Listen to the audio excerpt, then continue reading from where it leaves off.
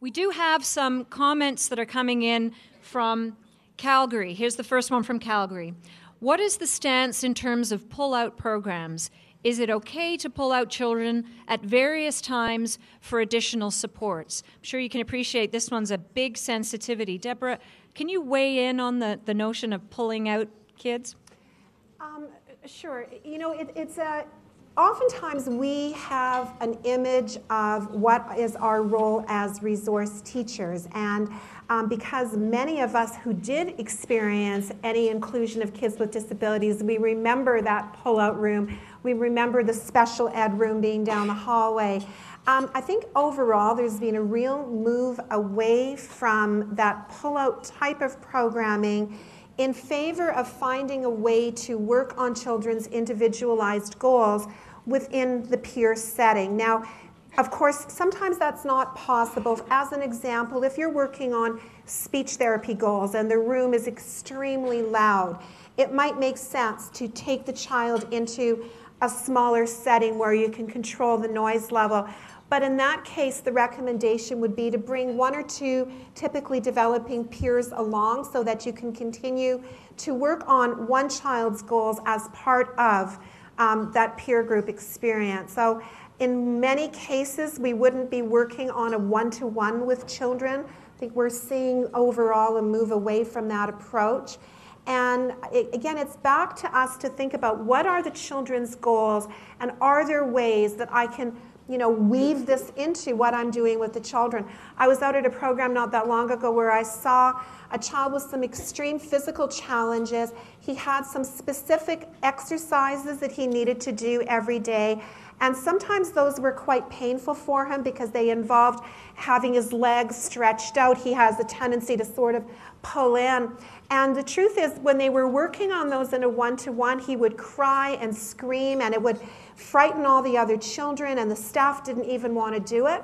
When they found a way of working on his exercises at circle time, where all the children, like the 8 kids in the group, were doing the same exercises, that little guy became a lot more enthusiastic about doing it, and the children gave him a lot of encouragement, and they found 5 minutes to all do the exercises together. So we have to be thinking all the time on our feet about how can we make this work. Thanks, Debra. A couple of comments that have come in on the screen here. And this is an interesting one because it came up repeatedly in the Setting the Direction consultations that were conducted across the province. The challenge one person has described is that teacher training needs to be revisited. While there may be a willingness to change attitudes and to be truly inclusive, there are some skill development and capacity building issues that will need to be visited at the training level. Any thoughts on that? I think it just is a recognition that we need to do better in our training programs, whether it's early childhood education or education as a whole. I know, for example, in Manitoba, they recently brought in a curriculum change to the Bachelor of Education program where all students will now graduate with at least one course on inclusive education. So that's our new grads are coming out where they've had at least one course on it. But there's many, many teachers who've been working in the system who haven't had that. And then we're really depending on opportunities like this to come together and to continue to learn and develop. And sometimes we have to rethink practices.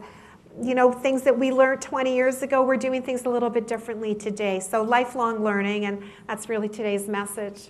Here's a comment from Grand Prairie who make the point that one of the challenges in introducing these principles of inclusion in smaller communities is finding qualified or skilled staff to work with the children who have particular needs, that it's hard to often find the people. There may be an absolute willingness, but that the resources, in particular the human resources, may not be available. That's a reality. It is the reality, but that was the reality in Glace Bay, Nova Scotia 30 years ago.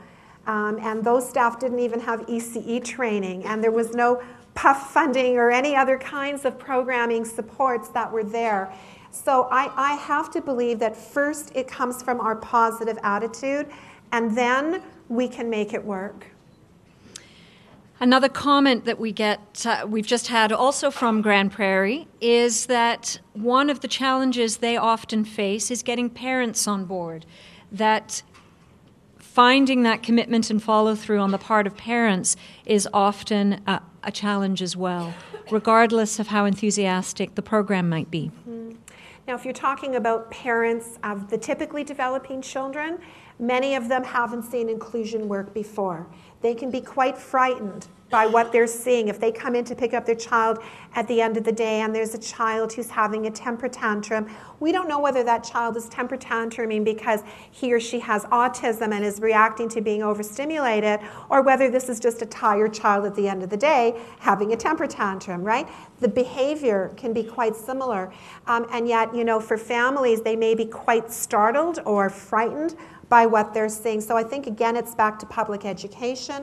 It's about sharing the message about what inclusion means here in Alberta, and it's about helping parents listen to other parents. And so having parents like Laura, Catherine's mom that I showed you just before the break, that's a big part of what she does, is go out and speak to parent groups about why children with cerebral palsy need to be included in the school system. So parent to parent is a really powerful kind of way to get the message across.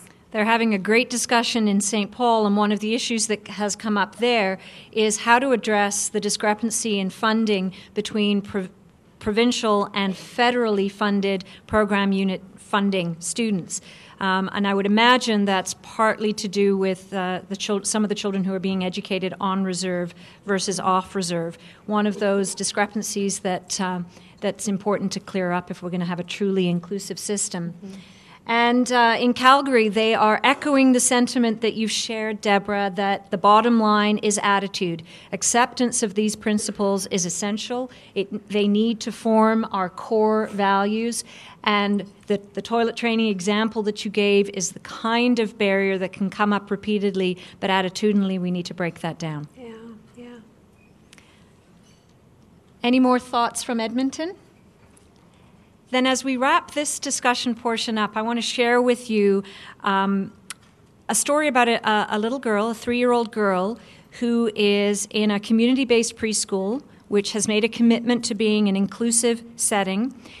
A celebration of learning took place, and the staff who've been working with her have reflected on her growth and have given some words to that journey that she's been on. This is Meyer, who's 3. I am soft and gentle with a beautiful smile and a quick laugh. Even when I'm having a bad day, I put a smile on my face and the faces of others before I go home. There are a lot of things that I'm working on. Sometimes it's a little overwhelming for me, but I always persevere and let others know when enough is enough. My teachers help me face my challenges. I have lots of friends in preschool. Lots of the children like playing with me, and I like playing with them too. I am a leader, even though I am small.